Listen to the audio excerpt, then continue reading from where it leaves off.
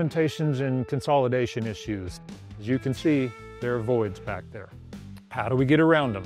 We pour with the right mix first and foremost. If we have a good fluid mix, you are not going to have consolidation issues. If you're pouring with dry mixes, you can still get them poured correctly, but the amount of vibration that it takes is very much increased. I will never ever say you do not need to vibrate, but if we're pouring with proper mixes, the amount of vibration you need is far less. You still always do it, 100% of the time, you always do it.